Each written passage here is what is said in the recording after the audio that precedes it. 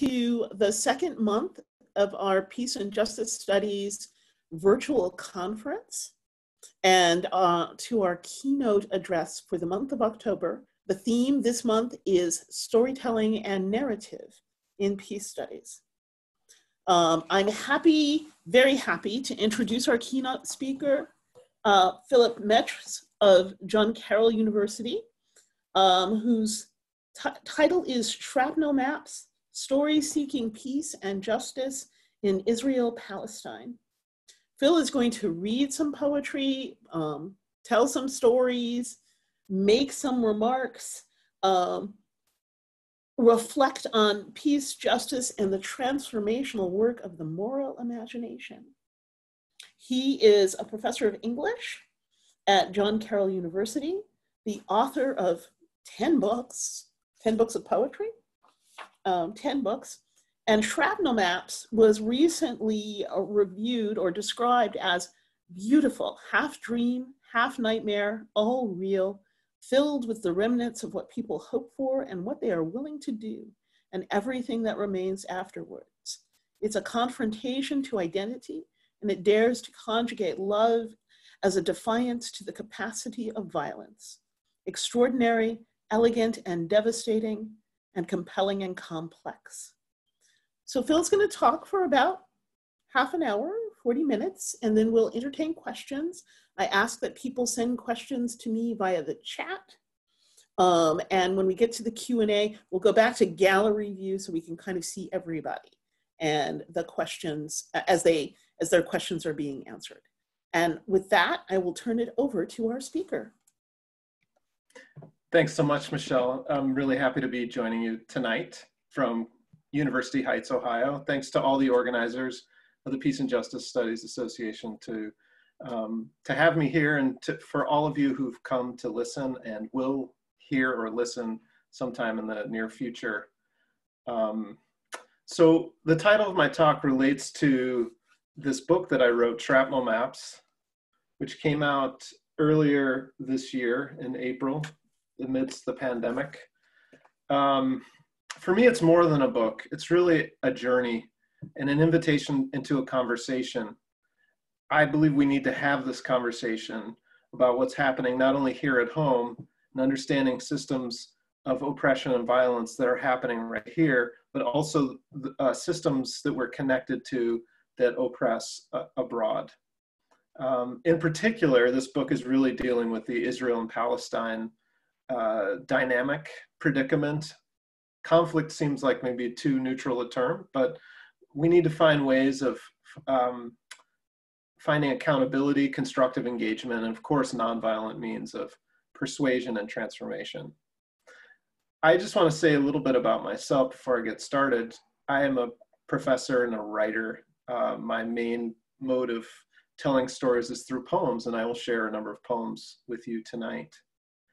I live in University Heights, Ohio, which is just outside of Cleveland.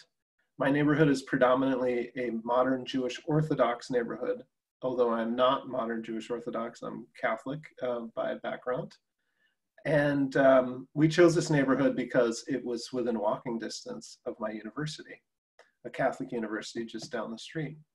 It's been so remarkable and fascinating to be living among this community, which is incredibly vibrant and has many diverse modes of expression of faith.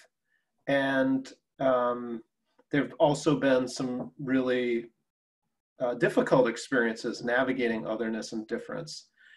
So in some strange way, myself as an Arab American and a Christian living in a Jewish community here outside of Cleveland, I have found myself living in sort of parables of neighborliness. And so the first poem is actually going to sort of refer to this kind of predicament and dynamic.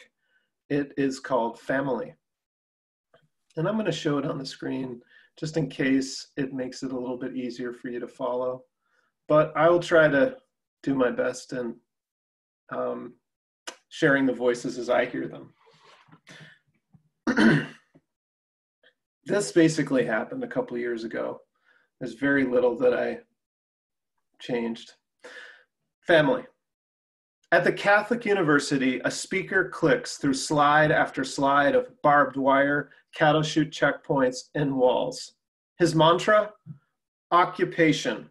What threatens the Christians, he concludes, is what threatens Palestinians. A woman stands up. I wanted to let everyone know, she says, that this talk was full of spin. I can't see her. She's behind me. I'm afraid to look back. The truth is the opposite. My heart goes out to her, standing in the heart of another country. The reason for the wall was that people were being attacked, she says, by terrorists. After all, the Arabs sold the land. It was too much trouble. I shrink back in my seat. And at a Catholic school, you should know what the church has done, especially during World War II. Then a man gets up. I can't see him. He's behind me. I'm afraid to look back. The Jews bought a tiny bit of land, but the rest was stolen. My heart goes out to him, standing in the heart of another country. But, he says, they did not buy everything, even if they buy Congress. I shrink again. She says, you have 14 Arab countries. Can't we just have one? They should take you in. He says, but this is our land. Why should we have to leave? Because Europe took it from us? That is why we fight. What about peace? Someone mumbles. He says, how can you negotiate over a pizza when one side continues to eat? She says, how can you negotiate over a pizza when one side's trying to stab you with knives? It goes on like this for a long time. Years, decades, generations. I sit like a child at the table, watch parents grip utensils, spit words like shrapnel. I hate how I love them. Ashamed, I look down, unable to bury the hot metal. So friends, you might feel like one of these characters. I wrote it because it encapsulates something of the predicament of those who work for peace and justice, and the ways in which we might be feeling this deep traumatic sense that people bring to this conflict, whether from the Jewish community whose experience of anti-Semitism over so many years has created a sense of hypervigilance about and protectiveness for the state of Israel, which for many Jews who have a Zionist and a nationalist perspective want to protect this state and their this dream of their own country. At the same time, you might also know the trauma of Palestinians who experienced the Nakba in 1948 when 750,000 Palestinians were dispossessed, threatened, and driven from their home and country and became refugees in various parts of the Middle East and even in the United States. When I listened to both of those speakers that night, in addition to the main speaker, I felt a sense of real sadness and, interestingly, great discomfort with my inability to know precisely what to say. That feeling is often shared by those who are interested in peace and justice, who want to enter into this story of Israel and Palestine. We want to show our solidarity with Jews who've experienced so much oppression and persecution. And we want to show our solidarity with Palestinians who have had their rights so disregarded and who've been erased and who've been also sort of not seen and so damaged by this conflict. So what I wish that I had done was basically stood up and welcomed them into our space, even though they would not agree, and probably could not have come to an agreement, that those voices and those stories would have been welcome in that space. And certainly those people would have been welcome in that space. And I wish that we could have continued the conversation afterward. Obviously, I could say a lot more about this conflict. And one thing that is really difficult about writing a book about or teaching about the Israel and Palestine conflict is not only that we have two populations who've been who've experienced great violence and have a great sense of trauma in their stories, but also the fact that one probably should not teach them as sort of equal partners in a conflict. I mean, for anybody who's studied the conflict, you understand that the state of Israel has an enormous army and an enormous power about it, and Palestinians are a stateless people who are who don't have much power and much legitimacy on the world stage, despite the fact that there have been times that the UN has sort of made declarations in the General Assembly in support of Palestinians. They, in some sort of like real politics sense, Palestinians have almost no power. So it's very difficult to teach a course or to write a book in which we acknowledge and create space for these different stories at the same time that we also acknowledge the great asymmetry and power that exists in the conflict. Now, just a little bit more about myself. I grew up in a loving home. My father was a proud Lebanese American, Arab American. My mother was, and she was also a Vietnam veteran. My mother was a former attempted nun, which didn't hold, and very American, Irish, German background. I didn't know much about the Middle East growing up, just that we were to be proud of Lebanon and proud of our heritage. But everything changed in the early 1990s when my sister, who was an intrepid and truly courageous person, decided that she wanted really to learn Arabic. And to do that, she went to Birzeit University in the West Bank, the Palestinian West Bank. And so for 2 straight summers, she had this immersive experience, not only in language, but also the culture and stories of Palestinians. When she came back, the stories she told me shocked me to the core. And to be honest, I did not believe them. I did not believe them. When she said that, early on, she was walking in a town, I think probably it was in Ramallah, and a man came sort of driving through in an erratic way and shooting a pistol out at the window. When she talked about the widespread torture of Palestinians that had been happening in Israeli jails, the ongoing detention of Palestinians who were resisting the terms of their oppression. And so I thought she'd been brainwashed. And we had many, many frank conversations over that time.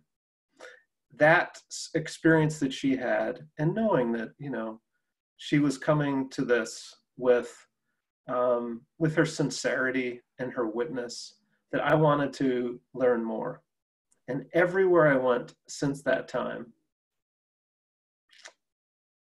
I tried to meet Palestinians, and I did news stories about them. I read the poetry and the stories of Palestinians to try to recalibrate my sense of what was happening and what I might do about it. 10 years after her experience, she was contacted by a man that she had been dating when she was there, who wasn't able to come visit her for reasons that were not entirely clear. After a whirlwind romance, they actually decided to get married. And so in 2003, we went to this little village where he was from, Tura in the West Bank. And what I saw there was so magical and really opened my eyes to the ways in which Palestinians, despite our best efforts, continue to be dehumanized, not only when they're erased and called terrorists, but also when they're depicted simply as victims and not as people with a vibrant culture and life. That experience was deeply profound, and I'd like to maybe share some poems and some pictures from that experience. So I am going to share my screen again.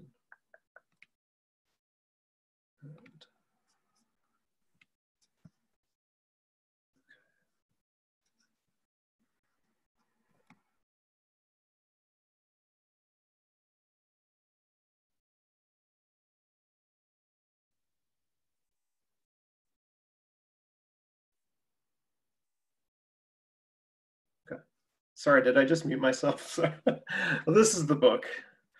This is my neighborhood. Very recently, my neighbors celebrated Yom Kippur, which is the Day of Atonement. They're going off to the synagogue in their white garb. So here's my sister in 2003. I'll just say a word about this picture. I mean, the first night of a wedding ceremony in Palestine is the night of the women's celebration. And for reasons I can't quite understand, they were okay with me taking pictures. And seeing the happy faces of the women of the village and the support and celebration that they brought to that experience was so beautiful that I can't even sort of bring words to it. But I will read a couple poems that are sort of about this. I wrote a long poem, basically a wedding poem for my sister, years after the event, because there was just something about it that I could never forget. So that long poem is called A Concordance of Leaves. And there's a couple things that, photos that I'll need to share with you. One is, so there's me, a much younger me in the middle with some of my family and some of Majid's family. I wanted to share with you this image of this young boy whose father had been in prison for years and years. The sadness on his face is something I just wanted to connect up to something that happens in this first poem. Okay.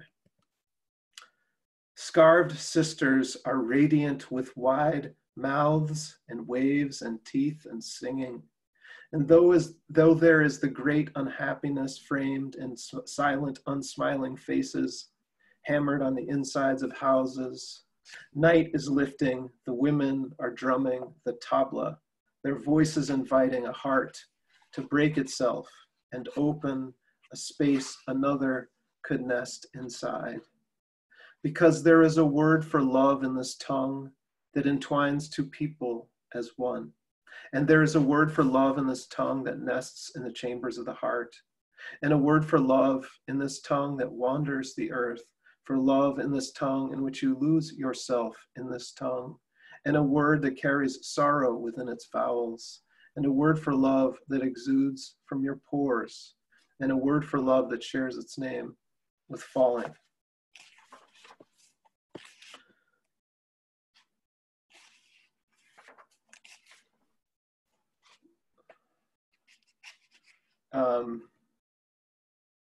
I could obviously say more about these images, but I wanted just to share them with you to give you a sense of the lived experience of Palestinians in this village who've been there for generations.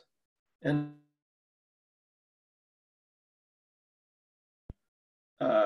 property is expropriated for things like this wall that was built ostensibly to protect the state of Israel and its citizens, but was built on a line that was actually inside the 67 Green Line. So when I came back from that trip, I was very much interested in kind of not only learning more, but seeing if I could bring these stories into the classroom, these experiences into the classroom. I'd never had a gun pointed at me and I was there. I never had to lie about why I was entering a country. I had never had to, to take my camera and hide it when, going through a checkpoint. These experiences were just a little taste of the bitterness of life under military occupation that Palestinians have experienced. And though there may be reasons for this, the heightened kind of security apparatus that Israel's constructed to protect its citizens, there are ways in which it exists in its own logical system of pressure and dehumanization. So in deciding to teach a course on this subject, one of the things I wanted to do was to make sure that I accounted for both Israeli and Palestinian stories and narratives.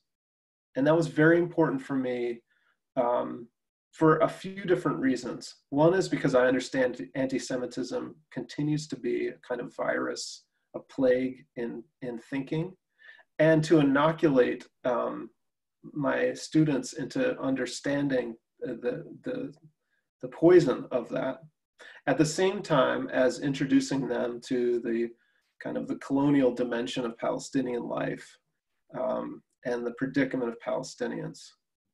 So to understand why Israelis feel the way they do and what stories they hold about what's happening there, set alongside and in dialogue with Palestinian stories about what is happening to them and why they think it's happening and what they want to do about it. Some years later, I discovered this wonderful book, which is the slide I'm showing right now, called The Moral Imagination, The Art and Soul of Building Peace, by John Paul Lederach, who's obviously one of the great thinkers of peace building in our field, trained as a sociologist, but a long time sort of mediator, facilitator of discussions between people in conflict and peoples in conflict. He wrote this book after many, many years of working as a mediator.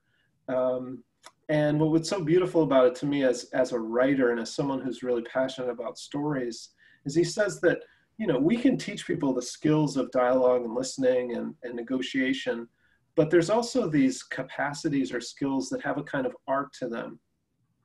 And these things, I would argue, are things that we see enacted in storytelling, in narratives and poems, in films.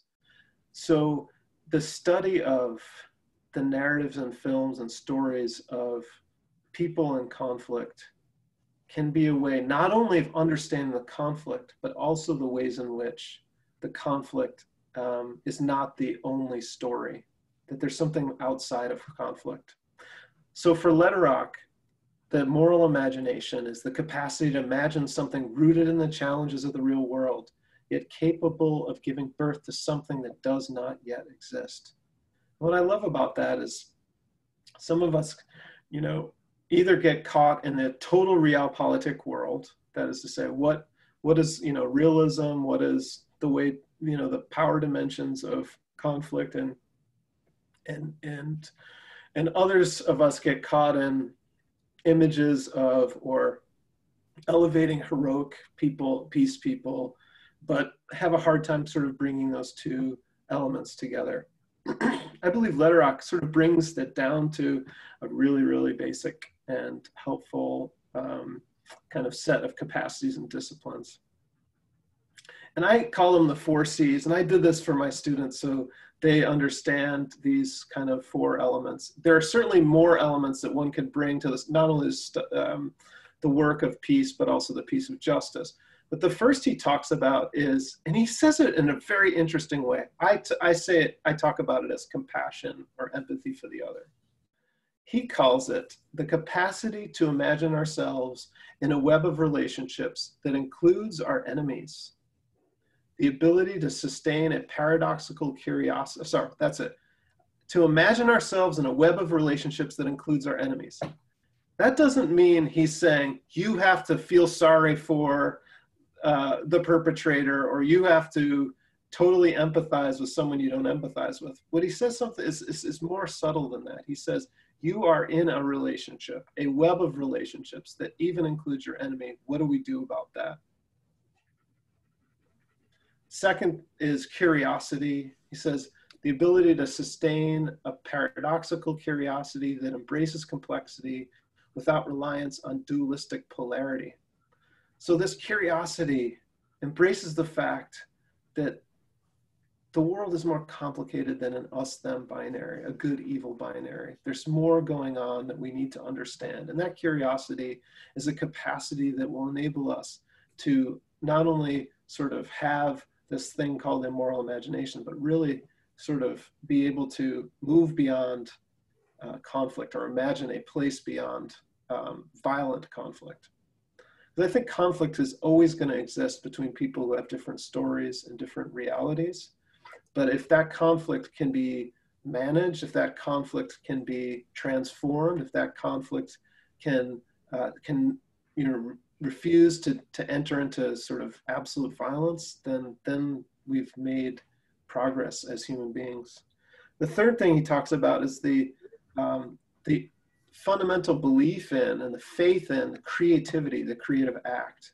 And last, the courage to risk, the acceptance of the inherent risk of stepping into the mystery of the unknown that lies beyond the far too familiar landscape of violence. So compassion, curiosity, creativity, and the courage to risk. So my course really brought students into an understanding of the complexity of each people's narrative and narratives. It enabled them to have a certain kind of compassion for and imagination for the lived experience of people finding themselves in this predicament. It created situations where characters and us as readers would have to figure out not only why the stories were ending as they often do in tragedy, and whether there's any way out of that. And the last, can we find moments, glimmers of hope when we see characters refuse the sort of, refuse the choices that seem like their only choice. When they show their compassion, or when they make a creative act which sort of goes against everything that the story has sort of set us up for. So John Paul Lederach kind of gave me a way of not only talking about these works, but also having students sort of look for and develop their own capacities in these areas.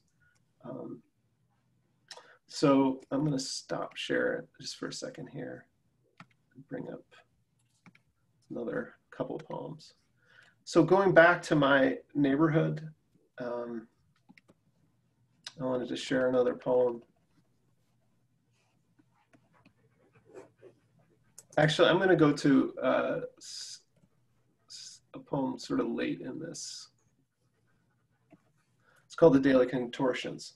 So we just hit Yom Kippur, so this is sort of one of the painful things that happened in my family was that my daughter had a friend that a number of Jewish friends with whom she'd play, but the one sort of across the street, who's named here Yael, her mother did not want her to play with my daughter and wouldn't let her in the house. And she was from a really self-protective family. And this caused a lot of pain to my daughter, Adele, who didn't really understand why she was being excluded, as children don't understand that sort of thing. And I could have said, well, it has to do with, kosher laws and that sort of thing, but it wouldn't have made any sense to her as a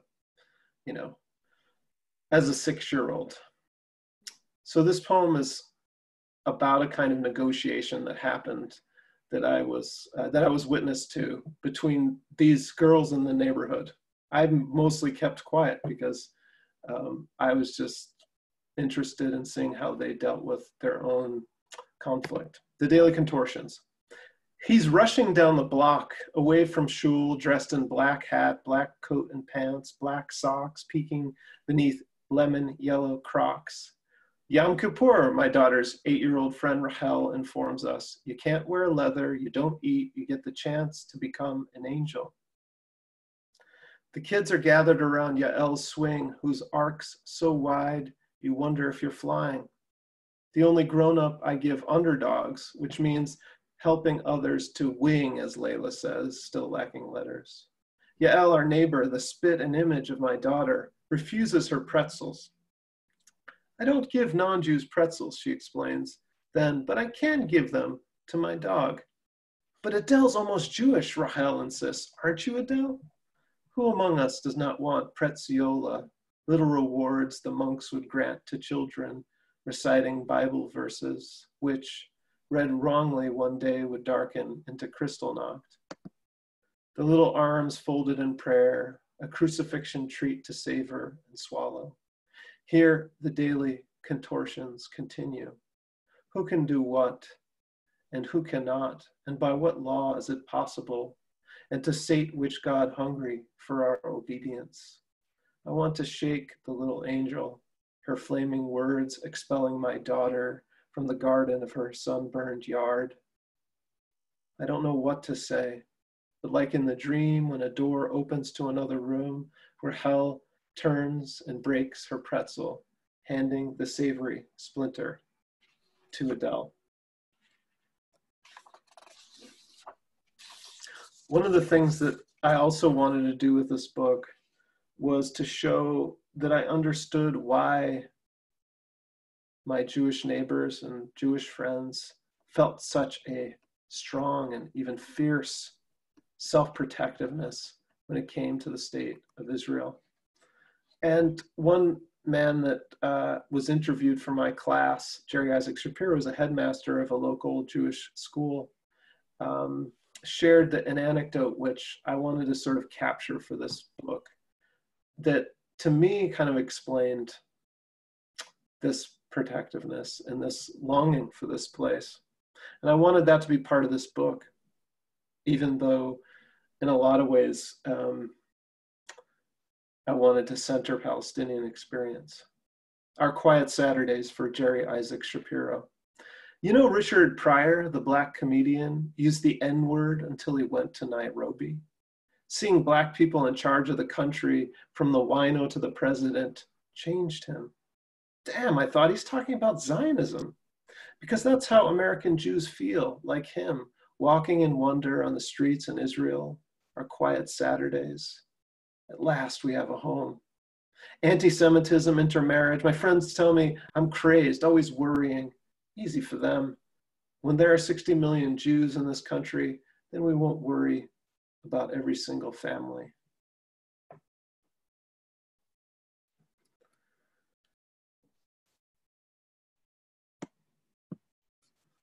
So that poem kind of articulates a little bit of, I think, the protectiveness that Jews often feel, even about conversations about Israel, not just even about Israel itself. I'd like to maybe just read a couple more poems to conclude, and to share that one of the things that I thought was really essential to do in a book like this is to share the stories of activists who have made incredible, courageous decisions in committing themselves to protecting the rights of people who've been trampled. And one of them is Rabbi Arik Osherman, who's one of the co-founders of Rabbis for Human Rights. And this is an image of him being dragged away after a nonviolent demonstration trying to protect a Palestinian home from being demolished in Area C, which is an part of the West Bank, that Palestinian West Bank, that Israel often closes for various reasons, or doesn't allow Palestinians to build. So this is a poem that basically is taken from his own stories, according to this midrash. The midrash says, when Hagar and Ishmael are banished into the desert, before God builds a well, the angels cry, "What are you doing? Don't you know the Suris, the Jewish people, are going to suffer at the hands of the children of Ishmael?" And God, according to this midrash, says, right now, in front of me, there's a child. Right now, this child is innocent. Look, I know some Palestinians would want to kill me and my children. I know some Israelis do not see Palestinians as human and use the law to keep us separate. But when I visit Palestinians, they waken their children to meet us in caves where they live after their house was demolished. We sit on packed suitcases as they serve me tea. Their son who'd been tied to a windshield by the army, and the man in the kippah who'd come to his aid. A couple months ago, I was actually on a political call with a representative and aide to my senator in Ohio, one of the senators, Robert Portman, and I got a chance to talk with him and to thank him for his work and to hear him advocate for a family in Silwan, a village or a neighborhood in Jerusalem, that they were going to lose their house from the state sort of taking it over. The next poem I'd like to share is for Huwaida Araf, who was one of the founders of the International Solidarity Movement. She did this incredibly courageous act, which I think I will show you as I read the poem. Let's see if I can really up my technology game here. Let's see if it works. It's going to take me a second just to make sure I can figure this out. Hold on. Okay.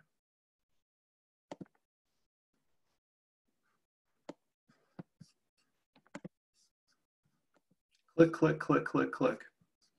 This is Huwaida Araf at a nonviolent demonstration in the West Bank as Israeli soldiers are shooting at the demonstrations. These would have been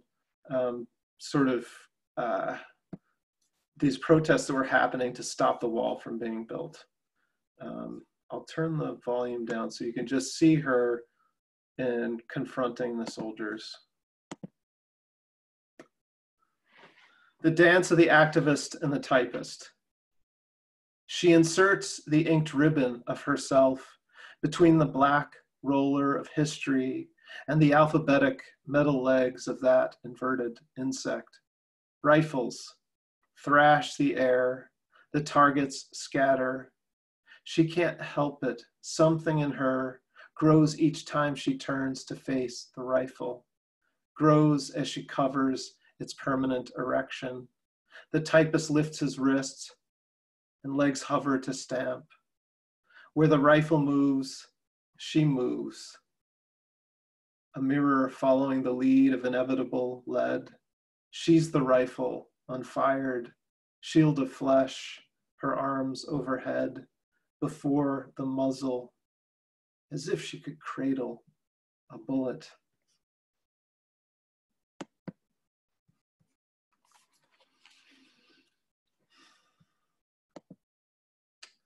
I'd like to share maybe 2 more poems and then open it up for questions. One of the things I wanted to do as well in the book is to sort of reconstruct the memories of people who have lost their villages and homes. And one of my dear friends, a man named Fadi Judah, is an amazing poet and translator of people like Mahmoud Darwish. When I got to know him, I saw that his email had the word Isdoud in it, and I didn't know what Isdoud was, I-S-D-O-U-D. So I said, what's Isdoud? He said, that's the village that my family came from. And I said, oh, I'm just so sorry that I didn't know. I just didn't know. And that set me into trying to understand what had happened to his family. I'd like to share a picture of Isdoud, that a refugee from 1948.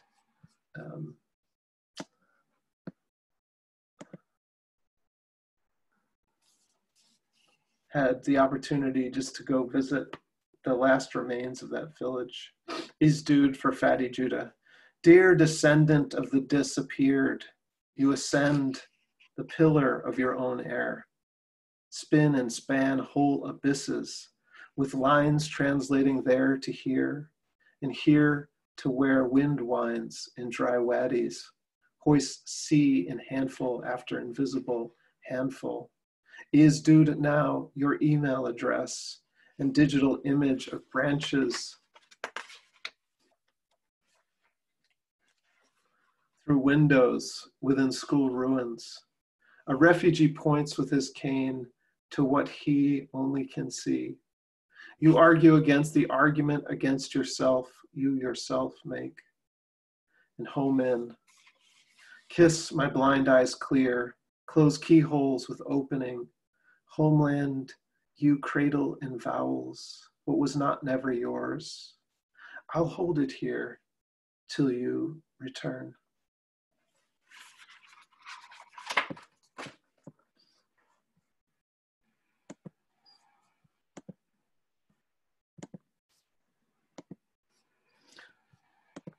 there's no way that I can share with you the totality of this kind of long book, but I hope that you get sort of a flavor or a sense of the kinds of work that the book is doing.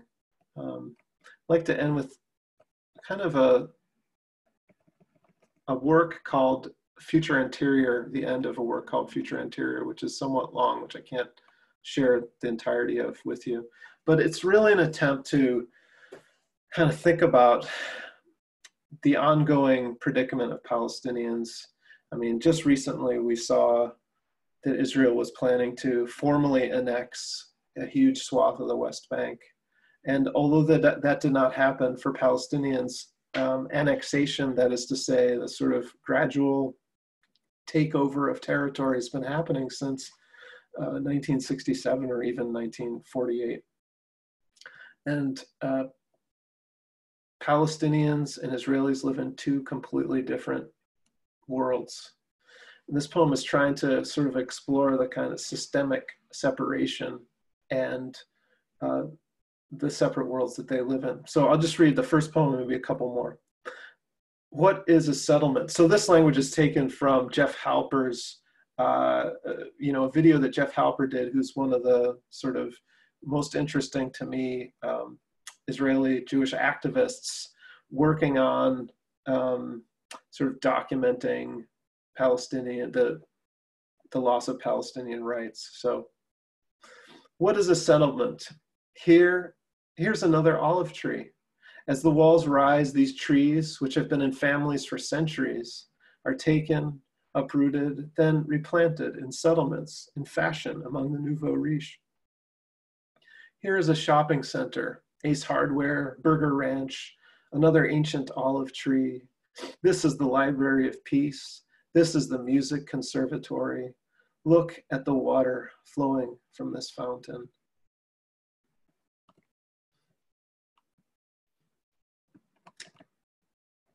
What is a ruin? When Isa was sentenced and buried in parentheses, and his mother saw her house slowly becoming debris, she slid into a coma. She was driven by ambulance, dashes to ashes, pupils to colons, the new revised standard replacing the old revised standard, replacing the King's version, and so on. Outside the house, not yet not house, a nightingale offered quotation marks around the bulldozers, boring exclamations of instant ancient ruins. Footnote to a lengthy dissertation on subject-object relations. What knows no walls? 85% of West Bank water is funneled into the settlements or into Israel. That's why you always see water tanks on Palestinian roofs, to say nothing about Gaza. 8, what knows no walls? The lower the bullet hole in the water tank, the less the family can drink. What is a settlement again? When the Lord your God brings you into the land he swore to your fathers, to Abraham, Isaac, and Jacob, to give you a land with large flourishing cities you did not build, houses filled with all kinds of good things you did not provide, wells you did not dig, and vineyards and olive groves you did not plant, then when you eat and are satisfied, be careful that you do not forget the Lord who brought you out of Egypt, out of the land of slavery. What is a settlement again? Before the wall, a village sidled up to the wadi, as if in love with the wadi, people streaming from dream into olive trees, rising before the light, before the bulldozers, before the red roof buildings rose atop the neighboring hill, before the hill grew barbed wire perimeters, before the cell tower lifted itself, before the trailers encircled to protect it, before there was a man driving the road who lost his signal and reported it to the cell phone provider, who, to comply with the law and serve the customers, to ensure consistent service, thus fulfilling the divine plan of total cellular connectivity. Before the nations that come and go like seasons, there was an olive sapling pulling itself by its own internal music, composed of breakable earth, occasional rains, the rhythmic shifts of dark and light. What is the origin of map? Carta is Latin for paper.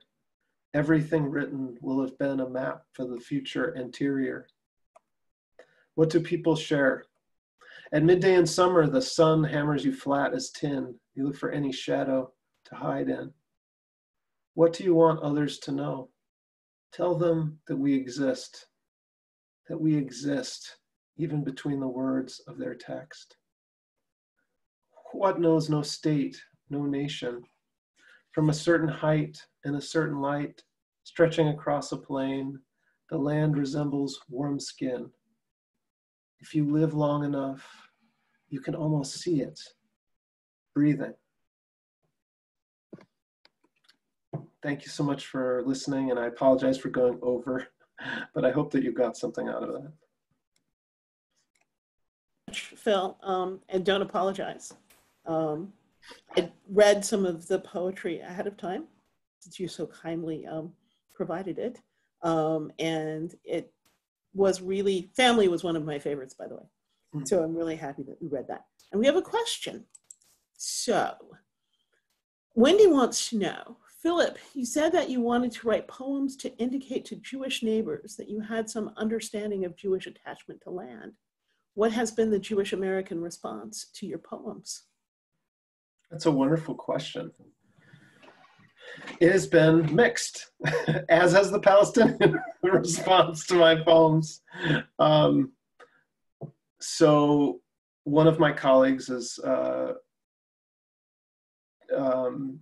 she said, you know, I read the book and, you know, there was some of it I liked and some of it sort of made me so upset that I can't yet put it into words. Another person said, you know, when you said in an interview that you wanted to create a space where Palestinians and Israelis and Arabs and Jews could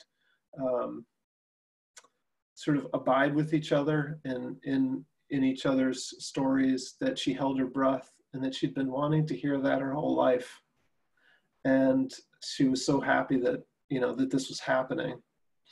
And I think that both of those responses I anticipated and welcome. And the same for Palestinians, who, some of whom feel very seen by the work. I had Mossab Abu Toha, is a Palestinian from Gaza who's now just in his first year being over in the States. And he read my poem about Gaza and he said, I said, I hope this kind of speaks to your experience. He said, after commenting on the poem, he said, you are a Gazan. And I thought, well, if he could say that he felt seen by the poem, then it did some work. Other Palestinians, I read a review literally last night that said something like,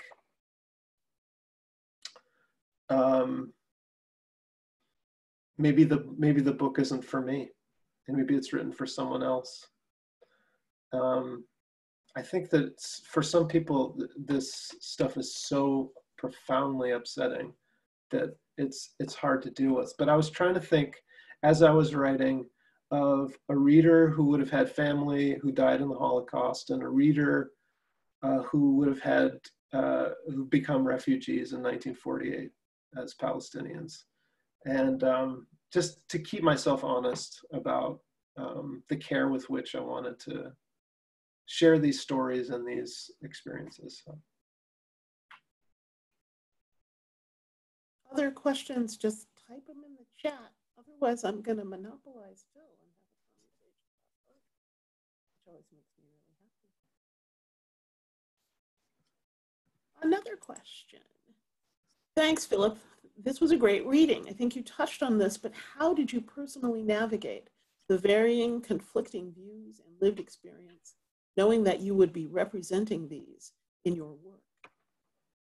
How did I navigate these different experiences, knowing that I would be like responsible for those representations? Is that what you said? Yes. Okay, great. We have a lot of rain in the background, so it's sometimes hard sometimes. Well, I spent years writing the book, and I read, you know, dozens and dozens of books and had many, many conversations with people. So I didn't go into it sort of without a sense of the veracity of of the representations that I wanted to bring onto the page and the voices. There was a lot of work that ended up not going in the book. So each section had a kind of internal logic or reason for being in the book. Like, obviously my personal experience, both in my community here and also my experience at my sister's wedding, and a third experience with a Palestinian refugee who would come to my classes. Those were experiences that I could rely deeply on my own lived experience and my own witnessing experience. But for the other sections, one of which is about a fictionalized suicide bombing, another of which is about Gaza, I really had to do a lot of research, and I had to be really attentive to trying to avoid the traps of activist writing, which, for example, heroizing or victimizing, or making cartoons of the other side, whoever the other side would have been in a certain moment, and to really try to be in proximity with these predicaments and these experiences. So I did a lot of research. I did a lot of conversations with people, and some of my own imagining, and I hope that answers the question. But it's one that it's at the heart of so when I read a review, I always read a review like this because I'm afraid, I'm afraid that either my intentions will be misunderstood, or that someone will have been hurt by what I've written, because representation, it can be a violence, as we know, particularly representing experiences of people who've already been done such violence, epistemic violence as well as actual violence. So I have another question from Ellen, who wonders if you are able to discuss these issues with any of your Jewish neighbors.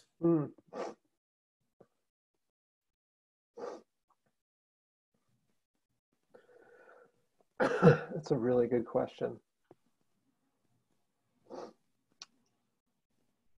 One of the poems in the book is actually about going around and canvassing for John Kerry back in 2004. And one of the weird things about it was I know that Israel, for many of my neighbors, is one of their most important political issues. And so I had to try to make the argument, which I think is doable, that Kerry's policies would have been pro-Israel, but I felt like a real traitor to Palestinians doing it. Mm-hmm. I don't have a lot of political discussions with my neighbors, but I do try to, actually, I want to say something about that. Like, I have Jewish colleagues and Jewish friends with whom I actively am having real conversations about this. But my immediate neighbors, our realities are mostly like, can I do a mitzvah for somebody? Or, we have to do some work in the house or whatever. It's not about those, because I don't believe I'm going to convince someone who, I don't believe that one should go around trying to convince people of, of views that they may never be convinced by. But that being said, I am trying to actively engage with, and in fact, I've created a little circle of poets, 2 Jewish poets. One is living in Israel in Haifa. The other's the daughter of an Israeli and someone who was born in the camps, actually, in Germany. And 2 Palestinians, Naomi Shihab and I, some of you may know, and this Mossad, who I mentioned. And we are having conversations about this stuff and how it's so amazing. So, so many of my progressive Jewish friends feel such pain about the fact of knowing that Israel is not the country that their parents had sort of talked about and dreamed about, that it's become a right-wing country in so many ways, and at the same time feeling like the difficulty of kind of stating publicly an alternative position on it. And I totally understand that predicament. But one of the reasons why I wanted to have these conversations is because I think that Jews have always been in the forefront of social change and social movements. And I think that they're potentially Palestinians' best allies. And I think that at the minimum, and this is not stuff that I teach in my classes, but at the minimum, and I say that because I try to keep a pretty strong boundary between political advocacy and education, but really trying to figure out ways to make our political system hold all parties, but particularly Israel, accountable for its actions, since we give $3 billion of aid every year to the state. Just to have some, check marks around it, and to say that not, we won't tolerate certain behaviors. So that's that. There's, trying to apply the Leahy law, for example, is a particularly important political kind of ask that we can do of politicians. So, sorry, I talked too long about that question. No, it was a good question and a good answer. Okay. This is more of a comment, also from Wendy, who was, and I echo this, it was very powerful to listen to the poem about the activist while watching the video of her in action. And Wendy thinks, and I agree, that you should do that again when you read the poem. That was quite incredible. That was the first time I did it, so I'm glad it worked. I wanted to take a chance. It's always important to try something new. I'm seeing thumbs up everywhere. No, I thought that was a very powerful moment, all the way around. Very powerful moment. Thank you. And she, that woman, Huwaida Araf, she is an attorney now and works in human rights and political advocacy. She's that moment, she has kids and stuff. She can't go running around trying to block bullets. But to me, it was such a powerful image of the courage and the risk that people are taking that we don't see, and so all my hat off to her. And so, when I see things like that, it reminds me that the small discomfort I have in engaging with my neighbors or in doing some political advocacy work is such a small discomfort compared to the great vulnerability and precarity of so many people, of course, not only in Palestine, but, in our own communities here, thinking about Black Lives Matter and indigenous people, indigenous women being murdered at astonishing rates and that sort of thing. I mean, we have so much work to do here as well. And so many places where we need to be doing it. Yeah. So I was thinking. Yeah, sorry, go ahead. Go. No, I was thinking when you were talking earlier about and answering the question about different reactions to your work. Israelis, your Jewish neighbors, Palestinians, and that response, well, maybe this book isn't for me. Sometimes it's incredibly difficult when you've not been seen before to be seen. And some people can't bear that. It is itself a challenge to them to rethink what they have always thought about the people who haven't seen them. And that strikes me that's part of the power of something like a story or a poem, is that it can elicit that involuntary almost recognition of someone who has resisted being recognized in order to be able to continue doing the work that they think that they have no other choice but to do.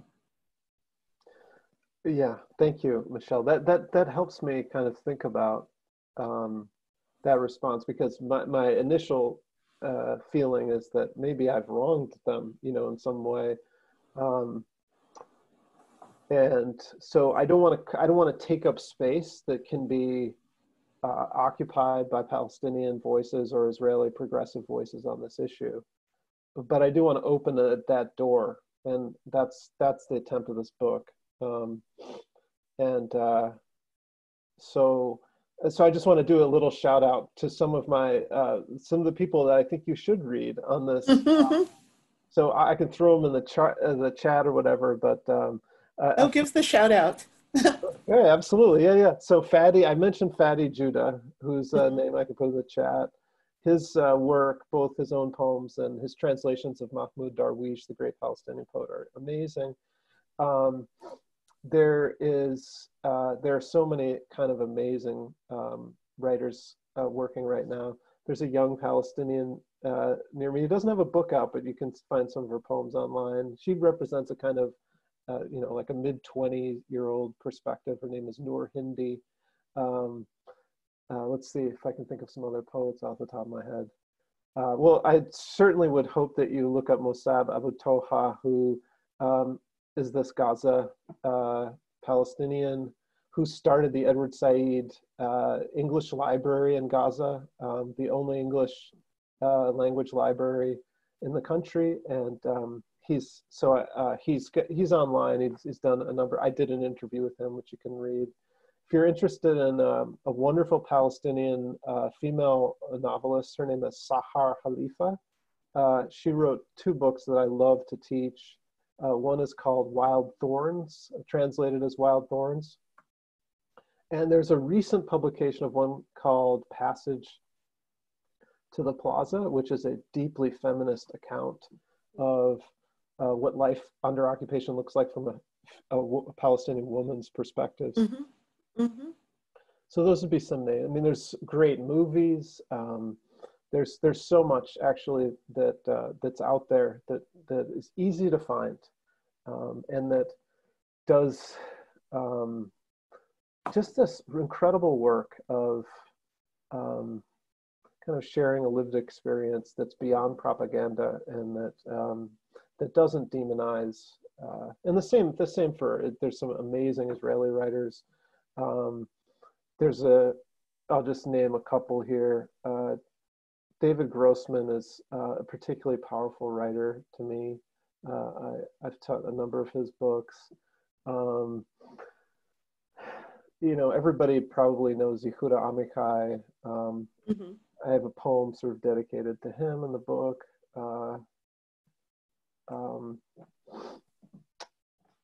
Yeah, so those are a couple. Of course, there are so many others, but it gives you some names. It's a beautiful place to start. Yeah. Particularly, I appreciate the poets. I'm kind of a poetry fanatic. Oh, good. My eldest child is a poet, and so in part, they say because they grew up in a house where I read poetry aloud to them from the time that they were a toddler. But also, poetry is often, I think, an incredibly effective teaching tool. Yeah. In the context of the course I teach on forgiveness. There's one I'm going to be teaching for peace and justice studies in the spring about building communities and building peace. And you've given me a number of really excellent ideas just from reading the manuscript that you shared with me, but also listening to you talk and tell your stories and read your poetry. And I don't want to monopolize the conversation, so let me give an encouragement for other questions if people want to ask them. We still have some time. It has just started raining incredibly hard here too. I guess that means that the rain's about 15 minutes away for me then, right? Because it's probably, yeah. I have a question. I didn't catch everything. I admit that I came in late. But at the beginning kind of this question answer section, you said something about not wanting to cross kind of a certain line when it came to being an activist in the classroom. And I'll admit, to me, that sounded really foreign. I've actually never really worried about being provocative in the classroom. And so that could either be a reflection of my privilege, it could be a reflection of the things I advocate for, a reflection of my own naivety, or it could be actually something specific about the conflict, the politics that you're engaging with. And if that's the case, which that would be my best guess, I wanted to hear a little bit more about the fear or the concern or the challenge there. And if that's not what it is, I still want to hear more. Okay. Well, the wider context of pedagogy regarding the Palestinian and Israeli issue is that there have been Palestinians who not only have been silenced, but they've lost their jobs for teaching sort of explicitly kind of pro-Palestinian work. And so people like Steven Saleta was offered a job, was given a job at the University of Illinois, this was about 10 years ago. And he was going to be in the sort of the Native American Studies program there, but he does some interdisciplinary or comparative work with Native American and Palestinian narratives and experience. He had tweeted out some rather angry tweets during I think it was it must have been the Gaza War in 2014. And a huge sort of powerful number of people kind of attacked him and basically convinced the university to withdraw the offer. He had already resigned from his previous position at Virginia Tech and was not able to take this job. He ended up winning a court case, but I'm sure it wasn't for the amount. And he's been essentially blackballed from the academy since. And this experience is not the only one. There's the famous, notorious example of Norman Finkelstein at DePaul, who was not given tenure. And in both cases, I think the well-known attorney Alan Dershowitz played a role in basically pressuring the universities to not hire or to not provide tenure. And in my own university, I was, there was a neighbor. I've never met this person, but they sort of asked me about the course, and I told them a little bit about it. And I said, if you're interested in coming to speak to my class, I'm open to, input from others, because I want the students to have a really wide range of understandings. She declined and said, Palestinians aren't a people, so I couldn't possibly come into this class. And I said, I can't, then I guess we're done here or something. And then she emailed the president of my university saying I was preaching hatred toward the Jewish people. And and I didn't have tenure, and I was in a very precarious position. Of course, thankfully, my university protected me, because they saw I showed them what I was doing, and they said he's doing what he says he's supposed to be doing. And so I feel like in some sense, my approach comes out of an experience of self-protectiveness, but also I want to trust that my students, that I can give them the tools to make an assessment about how that they can get involved, rather than telling them that it's somehow part of their grade. So the last assignment they do for my class is a special project in which they really take one of either the sticking point issues around a possible peace, like status of Jerusalem, the water rights and use, final borders, the right of return, or what happens to refugees, all, some of the major issues. And so they have to do a lot of research, and they come to understand the sort of conflict and its intricacies. But I suppose, like, at the end of the day, I think of the classroom as a space where you provide people with the tools to make their own decisions about what their responsibilities are and how they want to engage in issues and political change. I'd be curious to know what places or issues you're teaching, and like, do you think that's, do you think I'm being too shy about it, or I'd be curious to know? The specific Israel-Palestine conflict, I've heard lots of horror stories about the way the people who are involved are targeted. And that's probably the one issue that I never really go into, because I feel like I don't have enough expertise to talk about that conflict. I have gotten the emails to the department chair, stuff like that. Sometimes from like the parents of students. When I was in Georgia, like there was a lot of students who were living at home, and then I guess they would say, like, we were talking about Black Lives Matter in class today. And then parents would not necessarily like that sometimes. But I don't want to judge you. I mean, I actually really sympathize for the fear of, like, you're pursuing tenure, or you have tenure, or whatever it might be. And if you say the wrong thing, that the forces that might be in disagreement are powerful. And I know people who've gone to court over some of the stuff, and even if they have the university protection, a 2-year legal battle ages them like 10 years in the process. And sometimes they succeed and feel like it wasn't worth the fight. So, but I didn't want to assume about you. And so, I mean, I completely understand the sensitivity. And I think that the idea of teaching the skills as opposed to the position is really a fantastic model. And I may have misunderstood some about what I was hearing about not going there in the classroom. It sounds like you are going there, at least to scratch the surface, even if it's not to tell students like where the atrocities are hidden.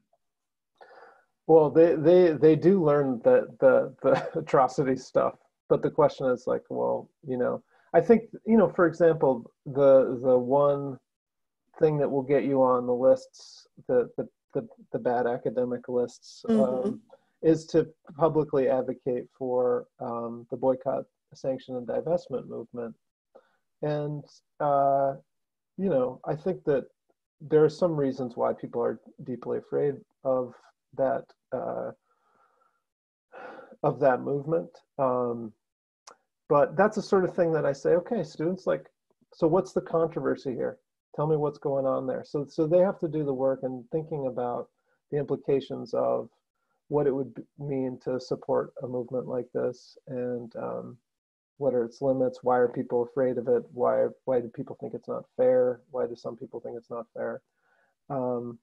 So we do kind of get into it. But you're right. You look it up. Look up the Lawfare Project, and so there are people who are ardent Jewish nationalists whose main job it is to put legal suits together against academics who are teaching, or activists, even, to sort of tie them up in exhausting court cases with no merit, in which they get publicly accused of, and therefore are seen as like guilty before convicted. Do I talk with Jewish Voice for Peace? I see that question. Yeah. I don't know, talk with them. I mean, I've never given a talk for them. I get their emails, and I'm interested in their work, and I think that they're a brave organization. And I have great sympathy and admiration for their work, which is trying to provide a Jewish alternative to a very strong block of, we don't question and we always support our state. Well, I am mindful of the time. I think we have perhaps time for one more question before we let Phil go, give him a riotous round of virtual applause.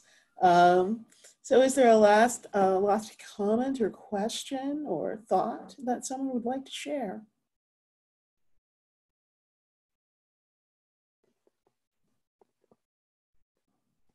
Well, I think I take silence for we're still mulling over. You've given us a great deal to think about. Thank you. I want to thank you personally for very rich reading and conversation and sharing your work with us. And when someday my university allows me to invite outside lecturers into the classroom, your name is on my list. Thank you, Michelle. So thank you so much. I really appreciate your facilitation here and the introduction, but also everybody, just like anybody who teaches this material, which is so, so difficult to navigate. And you show great fortitude, great courage. And I think that gives me the most hope, because silence doesn't serve those who are silenced. You know what I mean? Like the general silence that has attended so much of this issue has only perpetuated the injustice and the tragedy of this. So I have seen people change. I mean, change dramatically. I had a very good friend who converted to modern Orthodox and moved to Israel and had been a progressive and stopped being a progressive. And we stopped being able to, we could talk about other things. We could not talk about this. And, that's very sad. So I applaud you for doing the work. I know how hard it is. And I really appreciate your willingness to share with us. We were very excited when we saw your proposal. And this has been a great evening. For me, I've gone from the Black Panther Party for Self-Defense on Tuesday, reparations on Wednesday, and then today, poetry and the 4 C's. And you remind me I need to reread John Paul Lederach's book about the moral imagination. So thank you very much. I think you probably saw Michael's message. He had to leave, but he's looking forward to watching the whole video. And I'll remind everyone who's still here watching that if you are a member of PJSA, you can have access to the video recordings of all of our sessions from the virtual conference. This was just the first day of October. There's a lot more to come. And I look forward to seeing some of you at other sessions. Thank you. We'll let you go. Thanks, everybody. Have a great night. You too.